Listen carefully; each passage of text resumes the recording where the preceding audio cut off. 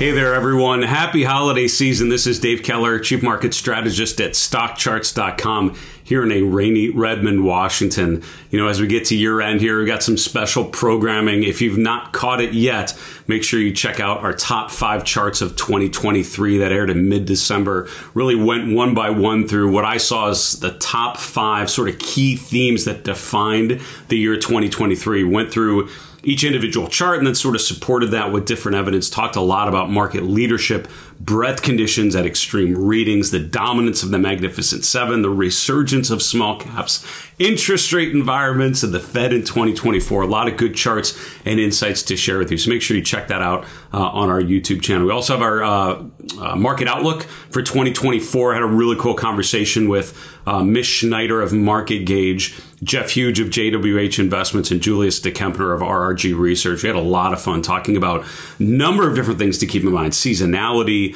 outlook for the Fed going forward, what interest rates mean in terms of the short-term versus the long-term trajectory, really where their heads were at given the extreme overbought conditions and rally phase that we have here in November, December, leading into the new year, and what sort of things they're expecting. Some interesting thoughts in terms of cryptocurrencies and leadership, the return of value, maybe small caps and other things as well. So make sure you check out all of our year-end special programming for sure. All right, as we get on here, this is an all-mailbag edition. As a reminder, we always have the mailbag open on the final bar. One of the great pleasures of doing this show during the year has been hearing from all of you. Feedback on our show has been super appreciated, but we really love hearing your questions. Helps us to think about what you are running into, what sort of challenges you're facing, and what questions you're trying to answer literally as you use technical analysis to try to trade these markets. So our email is the best way to get questions to us, thefinalbar@stockcharts.com. Please keep your great questions coming in the new year. We look forward to tapping the mailbag a lot more in 2024. So we'd love to include one of your questions on the air. With that in mind, let's get to question number 1. Dave, do you ever use shorter-term moving averages like the 5-day MA to get a sense of short-term movement on a chart? I really like this question, and as you probably have seen, those of you that have been watching the show for some time here, and I think we're now over 4 years running the show, which is pretty awesome. When you think about my default chart, right, it sort of looks, most of the stocks or ETFs I bring up, I usually start here, and then we'll bring in some other indicators if necessary. And that's how I found most investors, certainly most technical analysts kind of approach things. You kind of have your go-to chart, your default chart, and you have other things that maybe help, gather evidence or help you to complete the story or complete the mosaic when you're trying to describe a particular setup, a particular chart. My go-to chart has the full quote on the top, and that's important because I always want to know when they're going to report earnings, which is a feature that our development team just added earlier this year. Quick look at valuations, market cap, dividend components, scooter rankings. These are all things that just help you make a high-level assessment about what this stock has meant, right? Where are we at in the earnings cycle? How is it done relative to its peers? What about growth versus dividends and all of those sorts of things? So great sort of starting point. And then I have the daily bar chart and the 50 and 200-day moving averages. Those are my go-to, and I mostly use those moving averages to answer your question, but I'll get to it in a second. Then I have RSI and relative performance or relative strength at the bottom. So I use the 50 and the 200-day moving averages, and I've used this combination for some time. And, for me, I was convinced that this was the right combination for me after spending a bunch of time with institutional investors. And what I have found, I spent a ton of time with very technically oriented investors running funds, really using charts as a primary input. And I spent a lot of time with a lot of people that were not big chart people, but thought of technical analysis as one of those sort of nice ways of complementing their fundamental or their quantitative, their macroeconomic approach to portfolio management.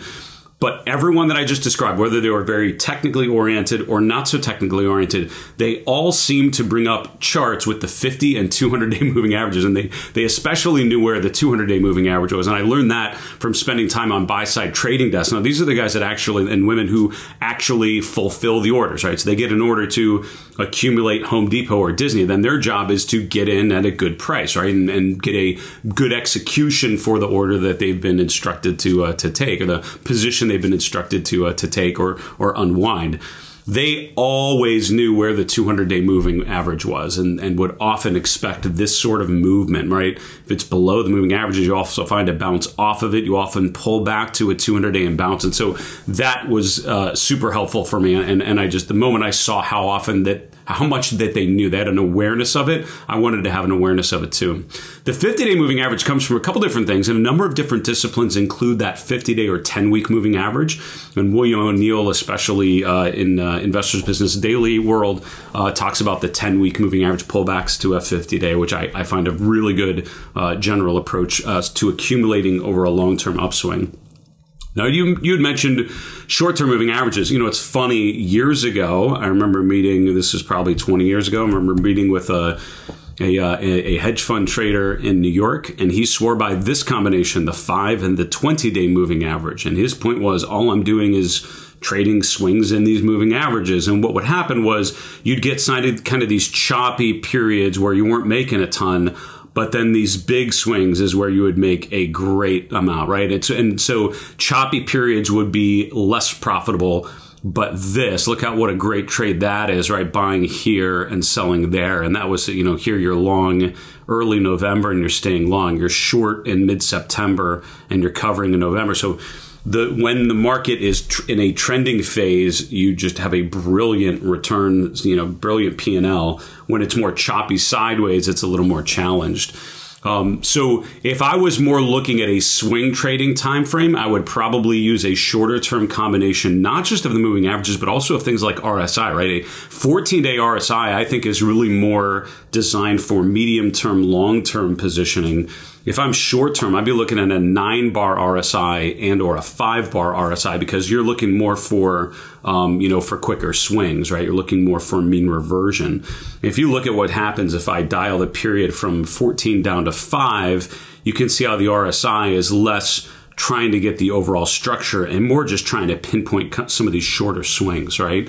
So I think with any of the indicators that I show you, you have to remember that I'm going at this trying to answer the question I'm trying to primarily answer with my time frame, which is looking a couple months down the road. So the things that I use are really to help me think about 1, 2, 3 months down.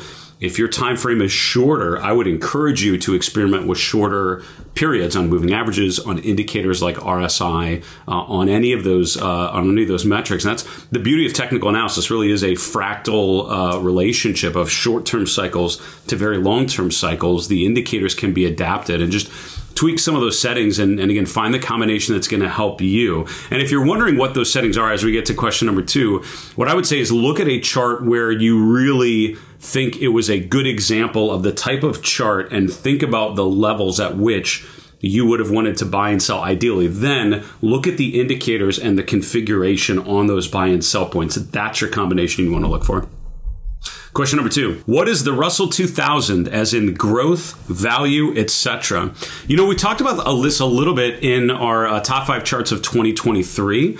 And one of the charts that I showed, not to steal the thunder from that one, but was looking at this one, right? So if you look at 2023 from December of last year to where we're at here and now late December, you know, the NASDAQ 100 up about 54%, the S&P 500 up about 26%, small caps up 17%, the Dow up 15%. Now, what is this really telling you, right? If you think about what the trends here and just the fact that there's such a spread between the NASDAQ 100 and the Dow, and the NASDAQ 100 is up about 40% more. I mean, tripled the upside return, even more of the Dow or of the Russell 2000. It all comes down to how these benchmarks are designed, right? So if you think about the NASDAQ 100 and the S&P 500, they are dominated by the mega cap stocks, right? The Magnificent Seven. So Microsoft and Apple are huge weightings in both the S&P and especially the NASDAQ 100. So those two names, just because of the market cap, when you get to bigger names, the weight in the benchmarks is exaggerated, right? The weight is so exaggerated because they're so much bigger.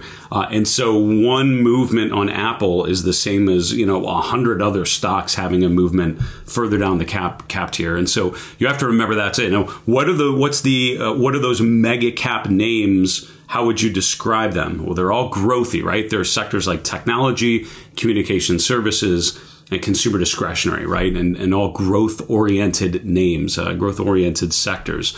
So the NASDAQ 100 is the most growth-weighted ETF. I think technology alone is probably 50% of the NASDAQ 100 would be my guess based on where we're at right now. With the S&P 500, technology, communication services still the two largest sectors, but less dominant than in the NASDAQ 100 because you have other names like banks and others that have a little bit of weighting, but it's still very growth heavy.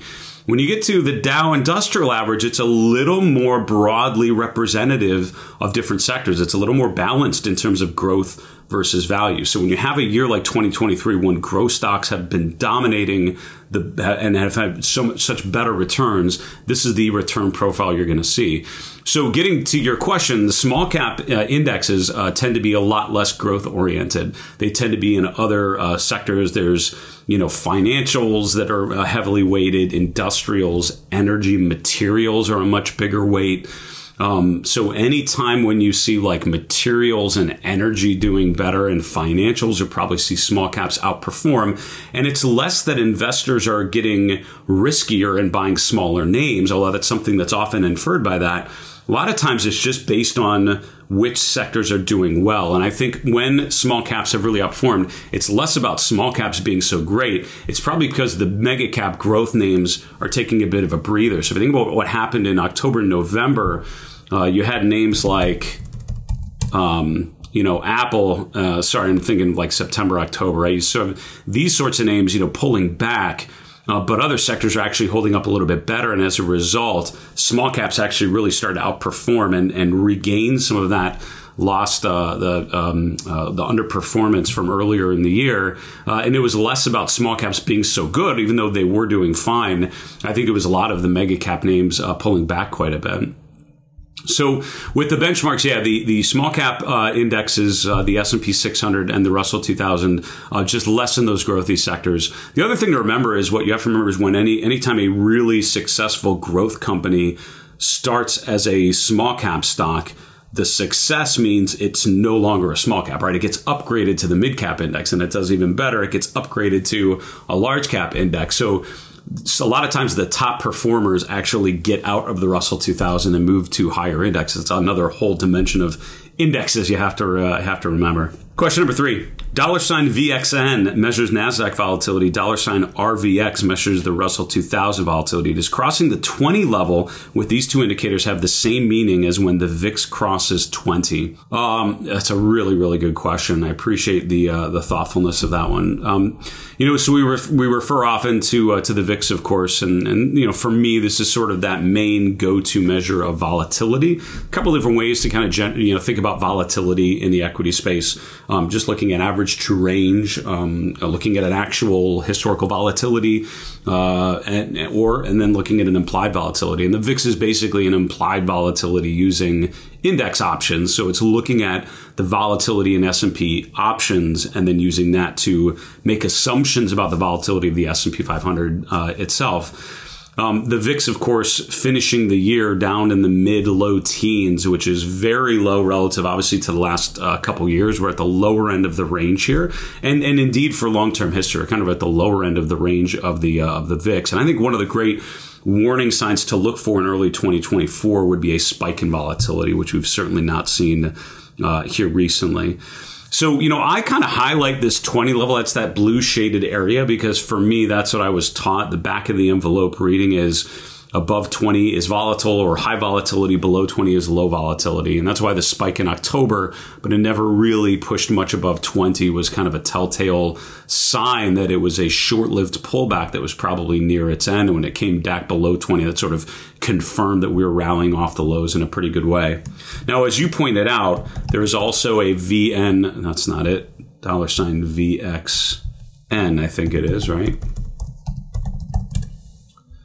So this is the VIX for the NASDAQ 100, and then we have $RVX, which is the VIX for the Russell 2000. I don't think I would actually put that claim of 20 as being the main level, to be honest with you. And to be totally honest, I haven't spent a ton of time with these other volatility indexes. There's also a VIX of the VIX. I think it's VVIX. or VIXX. Yeah, here we go. So this is the VIX of the VIX. So it's volatility of volatility, with some people who use that. It's on my rainy day list to go through some of these and think about, talk to some friends in the industry about how they would interpret some of these additional options data points. For me, just the VIX alone is the main one to use. I think what you'll find in general, though, is the NASDAQ is a little more volatile, and you can just see that from the fact that the range over the last 3 years, while the regular VIX, for lack of a better term, has often gone, sort of range between the low mid-teens up to the 30s. If you look at $VXN, we've really not, we're sort of down in this range here, but before that, like back in 2021, we never really got much below 20, and we spiked up into the 40s a little more. So it's like the range is different. So I don't know if I would use that same back of the envelope level. My hunch would be the VXN would be a little higher, and that the Russell's volatility is probably similar to the S&P's. But that's just a guess. I would have to dig into the data a little bit more. And if any of you do a deep dive in those and have some thoughts, let me know. The final bar at StockCharts.com. I'd love to know what you come up with those. Next question. Can you please explain the RVOL ACP plugin? I will be more interested if you could explain the interpretation of this plugin as to what additional information it brings in. Yeah, there's a whole set. If you look to plugins, there's this two that you need to install for sure. As a StockCharts member, the Advanced Indicator Pack, which includes, percent from moving averages, and the TTM Squeeze, 2 indicators that I think are pretty interesting. And then the Relative Volume Indicator Pack, just came out earlier this year. And it's really, really interesting. It's this panel at the bottom here. Let me stretch it out so you can see what it is. So here's what you're looking at, right? RVOL 20 SMA 1. Here's what that means. The 1 just means the baseline is 1. So we're basically saying if the level is at 1 and there's basically no bar and we're kind of flat, that means that the volume today is basically at that 20-day simple moving average of volume, right? So if you look at something like here's TTD, right? So if you look at TTD, and I'm just doing this on a different screen so you can see what I'm doing. And let's say volume. So here's the daily volume reading, right? So every day we can see the volume, and then we can also tell you what I'm going to do. I'm actually going to put it as an indicator below, like this, and then I'm going to say overlay a moving average, and make it like a 20-day moving average. That's like a 1-month moving average. All right, so here at the bottom, let me get rid of these other ones. Sorry, I feel like I'm making this way busier than I need to, but it's your question. All right, here we go. So here we have volume, and then in blue is the moving average. So basically, if the volume is right at the average volume for the last month, for the last 20 days, then that percent of volume is going to be kind of flat. That's kind of this period, right? So we're at the 20-day average volume. If the bars are very high, that's going to be a day like this, where you're way above the average volume for the last 20 days. And so that's why the indicator's up here. As a matter of fact, on that particular day, you're about 6.5 times the normal daily volume based on the last month. And that, if you caught how I was describing it, is what you were doing. Basically, you are tracking what is today's volume, or looking back on any given day, what multiple of the average volume did experience on that day. So if the bar here is around 3.5 to 4, that means you had 3.5 to 4 times the normal volume. Up on these big days, it was about 6.5 times the normal volume. You can kind of get this by that previous indicator looking at volume and having a moving average, but this sort of standardizes it a little bit. And when you glance back, and Trade Desk is a little weird because you had these big spikes in volume. Some stocks don't have that exaggerated of a reading, but if you look, basically you're tracking to see when, how much of the normal volume you have. And also lighter volume, right? So here's about half the normal volume here at the end of December, which makes sense, kind of a holiday period, less volume, choppy market. And so you were about half the normal times volume. You can set all of that. So if you click on the header, you can change what you're looking at. So if you want a different moving average type, if you want to change it, and I do it on ratios because I'm thinking of the time. You can also do a percentage, which would mean, all right, it's 200% the normal volume or something like that. But the ratio is what I kind of like to do. So just an easier way of just saying, all right, what's today's volume versus the normal volume for this particular stock, and it's a way to glance back and focus on actionable moments, right? When is something happening that you really want to be aware of? Let's get to the next question. What is your opinion on the OBV indicator? This is on balance volume. The short answer is I'm a fan. It's one of those things I probably don't use nearly as much as I should. But on balance volume I found is pretty interesting. I don't look at volume a ton, as you probably know, and that's more just my own experience with the technical toolkit. There's only so many things that you can consume at any given time. And so one of the decisions, and I think probably the most important decision you need to make as a technically oriented investor, it's not which indicators you should use, because that often is pretty easy. You'll find a lot of things you want to use. It's more important to decide on the things you don't want to use, right? What can you just push away and not worry about? Because then you're simplifying your toolkit. I think that's tougher for a lot of investors to do. I would encourage you to subtract and not add as much as possible, and just refine your toolkit to the things that are really helping you answer the questions you're trying to ask. So, on balance volume was something Joe Granville created years and years ago, and it basically was a way of looking at volume trends over time. So, compare this to just looking at regular volume, where you're basically just saying, okay, on any given day, how many shares were traded. Here you're actually stringing together those daily volume ratings, and positive closes, up closes, that's net positive volume, down closes are net negative volume, and so you're looking at the trend in volume on ups and down days to look at trends in volume. It's a very simplistic and easy to calculate, and I would argue probably developed indicator. I would say some of the indicators Mark Chaikin created, like the Chaikin money flow and accumulation distribution, I think build on what Granville did, but think a little bit more thoughtfully, or think a little bit more appropriately about what volume on a given day actually means. So with those indicators I just mentioned, like Chaikin money flow, you're actually looking at where the stock closed in the range every day, and then using that to calculate a cumulative volume rating. So if I was using an indicator based on volume, I would probably go to some of Mark Chaikin's improvements. Accumulation distribution, a number of our StockCharts commentators use, and Chaikin money flow. I think they're both very, very interesting. Next question. Many technical analysts have an almost religious belief that gaps will be filled. Do you agree? I have very few religious beliefs when it comes to charting, to be honest with you. I've learned to have an open mind about a lot of things, but maybe that some people are way more dogmatic than I am. Gaps, so I was going to bring up the QQQ is great because you have this gap right here recently. That whole thing of gaps need to be filled, I don't think so. And because when you make a blanket statement like that, you're ignoring the fact that different gaps have different purposes, right? So when you look at the chart of the QQQ, this is what you would call a breakaway gap or an initiation gap, I like to think of it. So, when you have a new trend, you often have a gap in the direction of the trend. That doesn't necessarily need to be filled. That's a gap that's just an upward thrust. And you have so many stocks right now that gapped higher and have just continued to go higher and higher, like Affirm. Is that the name I'm thinking of? No, Adobe. Which gappy name am I trying to think of? I'm not going to come up with it. There's a stock recently just gapped higher and just continued to go higher. That I can't come up with it, but so that those sorts of gaps, I don't think so. Now, other gaps in sort of like a mid-trend kind of gap, a continuation gap, as you might call it, often do get filled. And that's sort of that gap in the middle of a trend that tells you there's sort of a reset.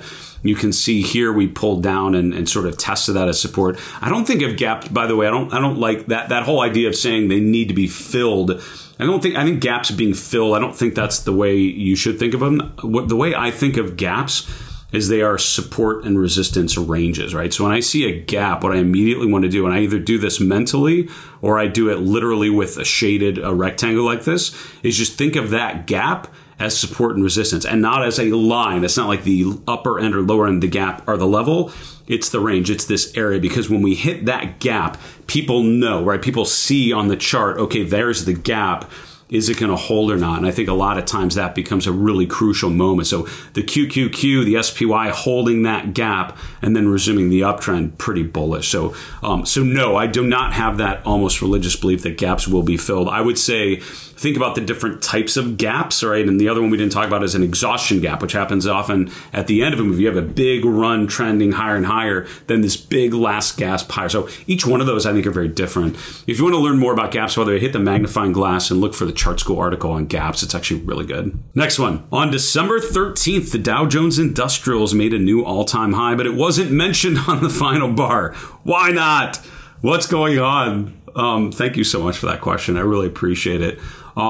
Yeah, so it's funny, right? And to be honest with you, yeah, I think you're looking back here, right? When we made a new all-time high, I probably didn't mention it. So, it's funny. Yeah, here we go, right? Taking out the 2021 high. Indeed, it did. Here's the thing. The Dow Jones Industrial Average is not a great index. It just isn't. The reason why we track the Dow to this day is two reasons. I would say number one, for historical reference, right? This is sort of generally accepted as kind of the first benchmark. Now, back, in the early 1900s, benchmarks really weren't a thing that people talked about as much, to be honest with you. And this whole idea of indexing and mutual funds, all of that came much later, right? So we now think of things in terms of benchmarks, and certainly institutional investors that did back in, Jesse Livermore days, right? Like our bucket shops in the 1920s. None of that was a thing, right? It was just about individual stocks and stuff like that.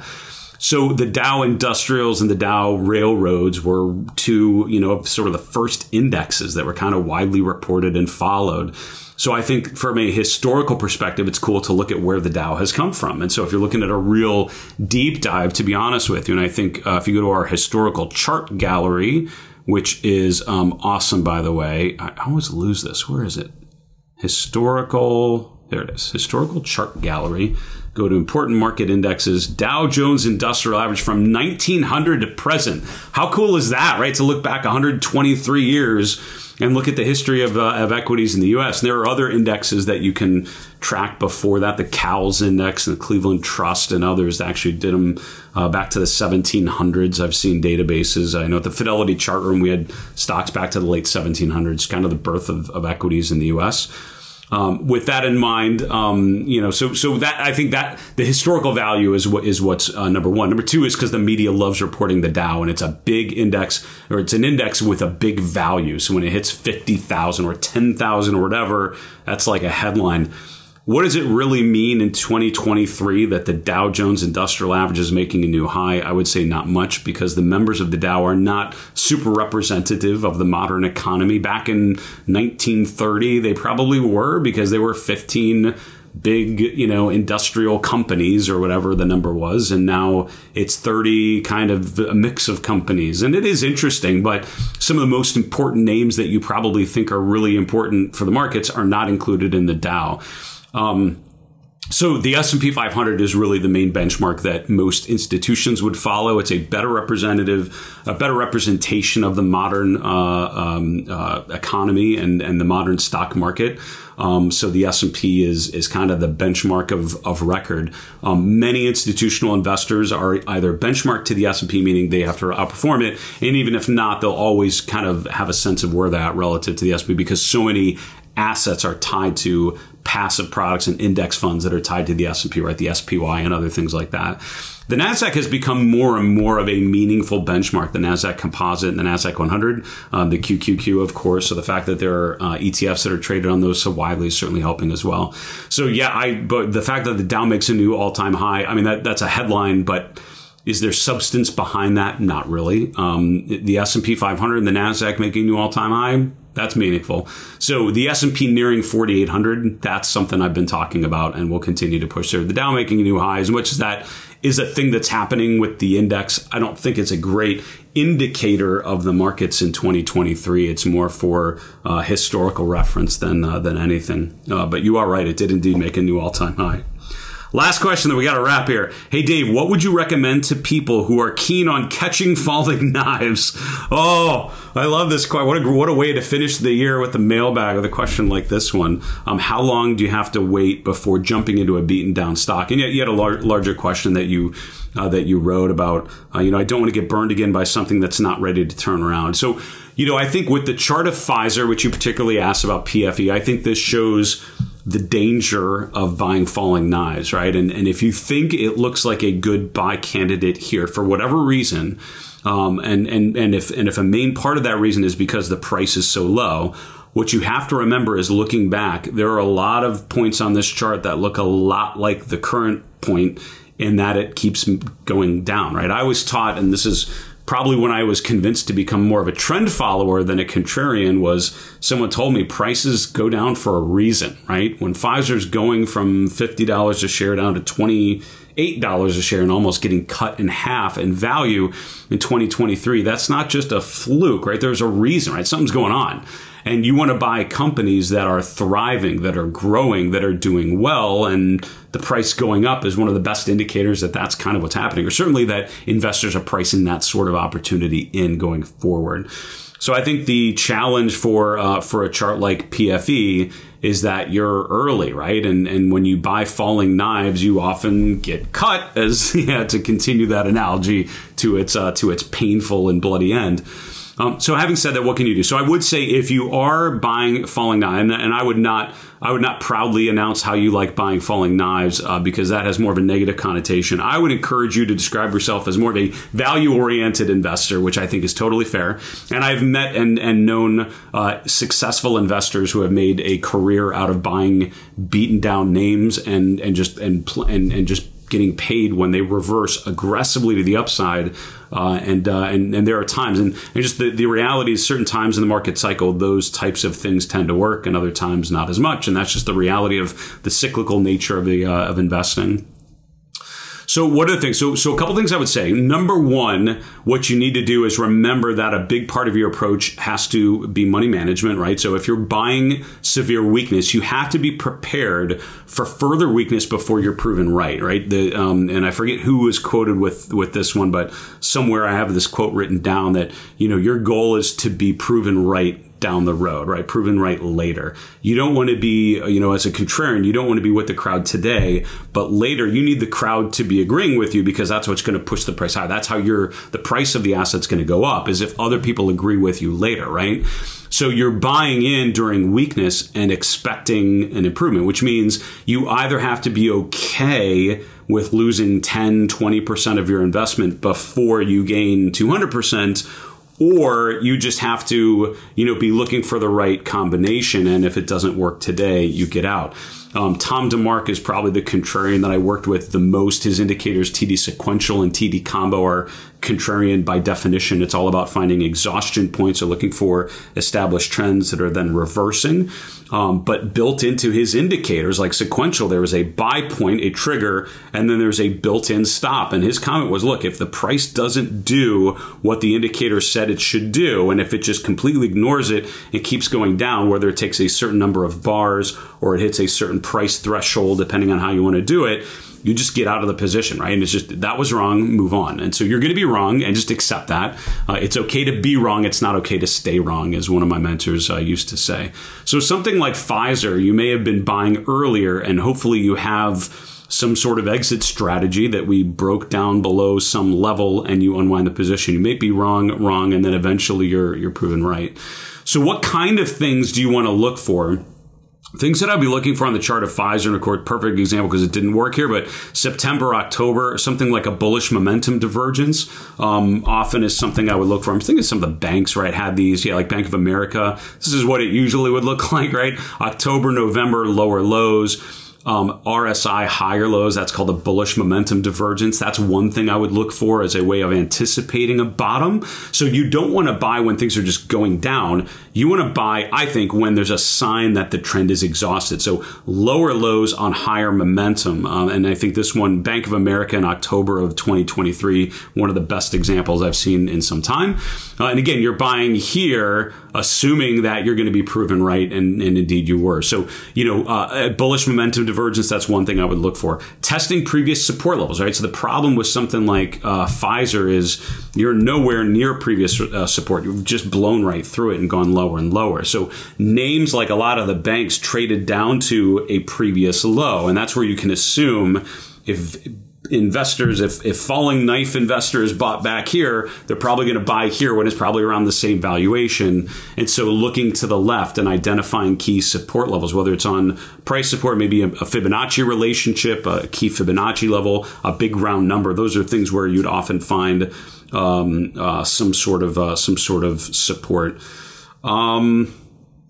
Then the last thing I would think about is, look for some sort of confirmation. So if you are buying, let's say you bought Pfizer today, right? Think about what would you need to see to convince yourself that you were right? That you did buy at a good point. And I would argue that's more of the confirmation, right?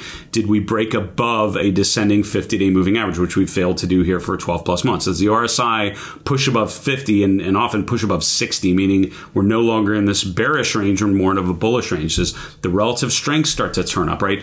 So it's anticipate the bottom, take the position with good money management, and then have some validation that you are right. And if anything breaks down in that sort of pattern, you unwind and find another opportunity. Those are some of the things that I would keep in mind if I'm doing more of a value-oriented, or as you would call it, a falling knife approach.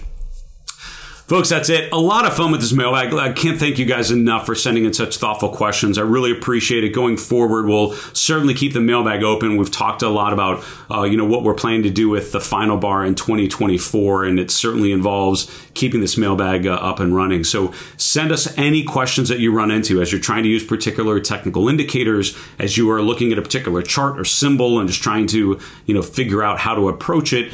If you have questions on market history or market dynamics or different, things that you hear elsewhere, just shoot us an email and let us know what you're running into, and we'll do our best to point you in the right direction. For StockCharts.com in Redmond, Washington, I'm Dave Keller. Be well, stay safe, have a great holiday season. We'll see you in the new year. Bye now.